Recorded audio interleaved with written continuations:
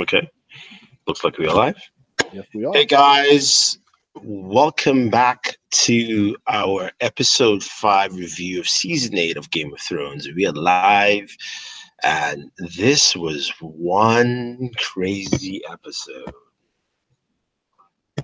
And with me, I've got Andrew Cam. How's it going, Andrew? Not as great as it was at 8:57. And of course, we have Lou here. How's it going, Lou? I'm good, man. How are you doing? All right. Before we start this off, I'm looking at a bunch of people here in the chat, and a couple of people are disappointed, or at least shocked. Marlon Blanc says 45 minutes of senseless killing.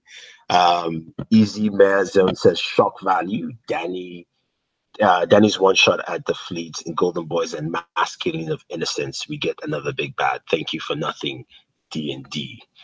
All right, so let's jump in from that standpoint, because it looks like at least a few people are upset that at least one of their favorite characters has gone down the wayside. What do you think, Andrew? Because I know we talked about this just a little bit before we started. Please remind people where this comes from. What do you mean where this comes from? I mean, the fact that Danny... Oh, that Danny's crazy? Oh, yeah. Okay, so people need to remember that the Targaryens, they're from Valyria, and when they left Valyria before the Doom, which killed off the whole population, so there weren't that many people from blood who wanted to blood pure or something, which is common in medieval history. If you look at the royal family, pretty much anyone that's a king or queen in Europe that's older 50 years old is related somehow. And the Targaryens, it's true. Look it up. Like, there's like one lady who's like the grandmother of Europe. She's like, all her grandkids married each other, basically. Oh boy, so incest all around the world. Yeah, pretty much. But the Targaryens, they took it to another level. They would marry brother and sister, not even cousins. So for generations, you've got brother marrying sister. And that's where Varys, early in the episode, he says, when a Targaryen is born, the gods flip a coin, because incest, limits the mental capacity of someone. And when you've got inbreeding for generations, now there's a 50-50 chance this person is either going to be like the greatest ruler ever, like Aegon the Conqueror, who started the Targaryen house in Westeros, or they're going to be crazy like Aerys the Mad King, who is Dany's father. Now what do we have? Dany being crazy, Dany being the Mad Queen. And it's all coming full circle, and it's happening in a time when people thought Dany was the good guy, quote unquote. Turns out she's the Mad Queen. She's kind of the bad guy. Yeah, I mean, definitely that path, I think, has been written from the get-go, but I think a lot of people thought that that wasn't the case. Lou, what about you? How do you place those sentiments together, and what are your thoughts? Why?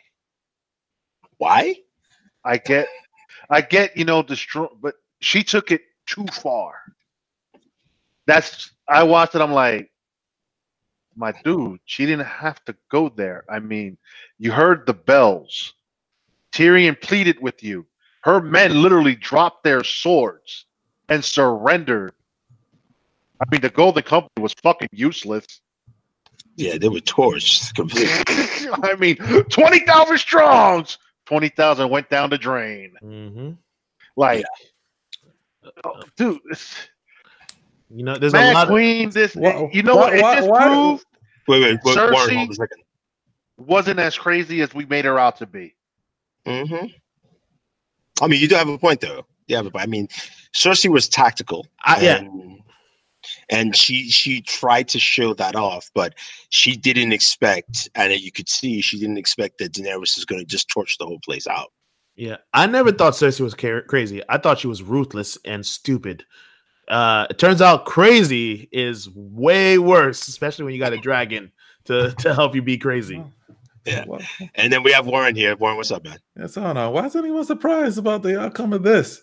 This was exactly what was going to happen. I'm like, yo, she's going to come from behind, burn them on their ass, and go right through them. And the second that happens, that's all done.